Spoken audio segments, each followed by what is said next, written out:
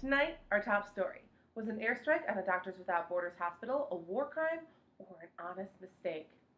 Medical humanitarian organization, Doctors Without Borders, was bombed in an airstrike on their trauma hospital in Afghanistan. Hospitals are generally protected under international combat laws. Doctors Without Borders General Director Christopher Stokes stated that being a doctor in a war zone cannot be punishable by airstrikes. The question is, did the hospital lose its protected status? And if so, why? The strike was the 12th in a 5-day period. Despite all the attacks, the hospital was fully functioning on that night. It was one of the only buildings in the city that had full electricity from generator power on the night of the airstrikes, according to an early report. The strikes, led by U.S. forces, killed at least 30 people. Patients burned in their beds and pilots shot people fleeing from the hospital. The U.S. maintains that the attack was a mistake, but Doctors Without Borders is calling it a war crime. Our next story, when Julian Hernandez decided to apply to college, he was in for the shock of his life. His name didn't match his social security number, and he found out he had been abducted 13 years ago. It was a Wednesday in August 2002, and his parents were amidst a custody battle. His father, Bobby Hernandez, was supposed to take then 5-year-old Julian to preschool. Instead, he packed his son's things, emptied his savings, and escaped. He gave Julian a new name, and they lived in Cleveland, Ohio.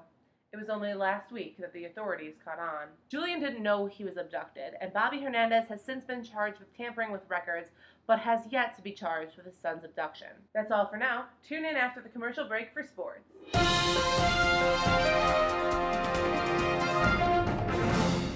Welcome back. Tonight, our top story. The Mongols have bombed Doctors Without Borders hospital in Afghanistan. International humanitarian organization, Doctors Without Borders, was bombed in an airstrike on their trauma hospital in Afghanistan.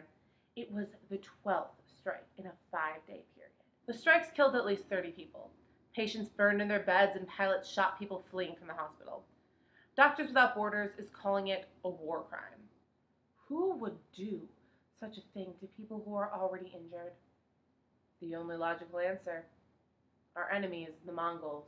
The trauma center was one of the only buildings in the city that had full electricity from generator power on the night of the airstrikes, according to an early report. Being a doctor in a war zone cannot be punishable by airstrikes, said Doctors Without Borders General Director Christopher Stokes. We must unite against the forces of evil that are killing our doctors, who are just trying to help the sick and injured. Our next story, a family is reunited. After 13 long years, Julian Hernandez was reunited with his mother. Back in August 2002, his parents were amidst a custody battle. His father, Bobby Hernandez, decided to take matters into his own hands to ensure that Julian got the love and support he needed. Mr. Hernandez helped his then 5-year-old son pack his things and took him away from the ugliness of the battle to somewhere where he could be safe and happy, Cleveland. It was only when Julian applied to college that his mother rejoined their family. The lieutenant of the Vestival Hills Police helped them find one another. To me, he said, this is what it's all about, reuniting families. That's all for now. Tune in after the commercial break for sports.